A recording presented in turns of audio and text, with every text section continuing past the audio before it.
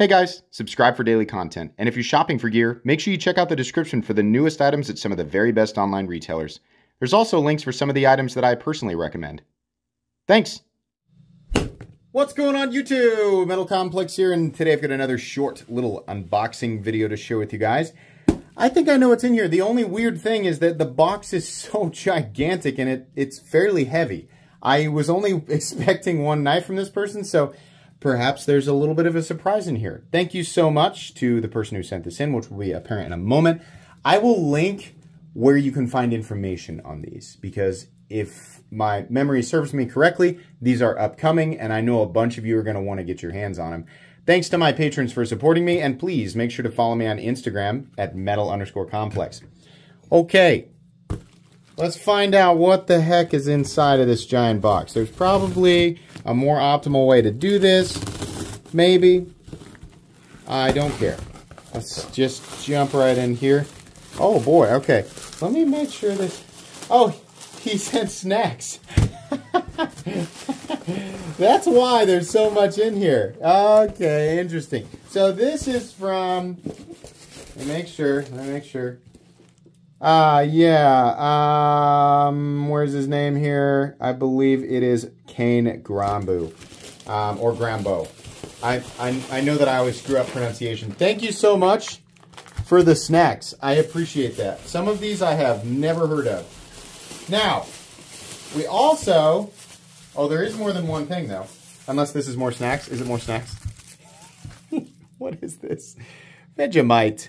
B vitamins. Okay, what? Hey, listen, I appreciate that. Very cool. So, check out Grambeau on Instagram and Grambeau Knives on Facebook.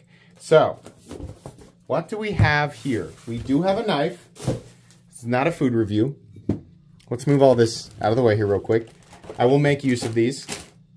Thank you very much. So the knife, what's in here? Could it be? Oh, it is. Oh boy, it's the new Russ. One of the most underrated designs. One of the most underrated and super cool EDC knives. The Russ. Now, I have a Russ, but this is the new one. This is the new Russ with the frag scales. Oh, so cool. The reason that I like this knife so much, and I have one from the past gen that was actually sharpened by him, but this knife combines elements of a lot of different very popular knives, right? Obviously, this is its own design, right? A similar blade shape or handle profile is not a copy of anything, but you know, at this day and age, everything is inspired by something, right? So we clearly have some Sebenza lines here. We have the see-through hardware, which is reminiscent of Strider, of course, especially considering its front and back. Very cool, very nice profile. What I love about this knife is that this is actually a frame lock. You can see here that the lock is not attached to the frame. It is the frame, right? So usually what we see here, for those of you who are still confused, usually what we see is the frame, the entire scale on this side covers the liner lock, and the liner lock is a separate piece attached to the frame via screws or fasteners, whatever you want to call them, right? No, this is a frame lock with a separate piece of titanium covering it. Why do they do that? Well, you get, I mean, honestly, it's about the same thickness as a regular frame lock. But what we have here is, maybe it would argue, a slightly thicker, kind of in between a traditional liner lock and frame lock. And what advantage you get there, I don't know. But there's a cover. So we do not have to screw around trying to find the most optimal position for deploying the knife, right? This is thumb stud only, which, by the way, bravo on those thumb studs. That's one of the reasons I love this knife so much. It's done absolutely perfectly. But we don't have to screw around finding the optimal position for our index finger and middle finger, which on an exposed frame lock can, if improperly placed, cause unnecessary pressure on that lock bar, and therefore unnecessary pressure of the detent ball on the detent hole, and that makes it hard to deploy. Obviously, most people can get around this, but it's nice to just be able to deploy the thing, right? On top of that, it's wide enough that you can still add a steel lock bar insert. So we have a steel lock bar insert. The entire plate acts as the over travel as well as a guard to keep your fingers off it, the pressure off of it. And I think most importantly, you can, much like other liner locks, grip this as hard as you want without pressing that lock bar further into the tang. A lot of people don't consider that an issue, but I do. That increases the wear of the lock bar and decreases the life, right? The longevity of the thing. It also can cause premature lock rock if you squeeze it really hard during use, or, and this is a downside to all frame locks, right? If you're using them that hard. Premature lock rock, and it can also cause like weird warpage of the surface, right? And also excess lock stick. So you're avoiding all this with this design, which is really cool, right? I love this knife. I love the profile. I also love the overall size. Now, I wonder if this is about the same. I would get mine out, and I will for the review, because this is not a review, just an unboxing and first impressions. I wonder if this is exactly the same size as the first one. Something tells me, oh, it is. This is a bit smaller. So this guy's going to come in at 7.5 inches, whereas the original, if my memory serves me correctly, is actually 8 inches.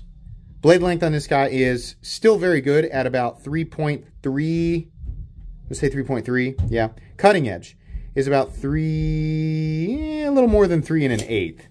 Because of this large open profile though, you can still get a full grip on this guy. No problem. I'm realizing we should probably zoom up here just because we're so far away. We were zoomed way back to accommodate for the size of the box, but I think it would be a good idea to do some size comparisons. So, what knives are similar in size? I'm going to say definitely the Hogue Deca, very, very similar there.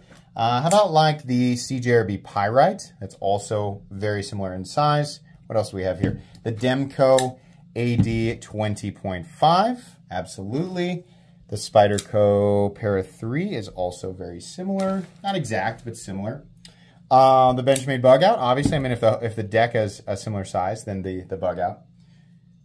And we're going to get, it's a copy of the Bug Out.